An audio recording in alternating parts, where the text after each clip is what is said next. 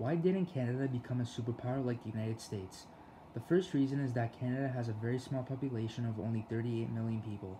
This means that Canada has a way smaller workforce and way less people to compete with these major economies.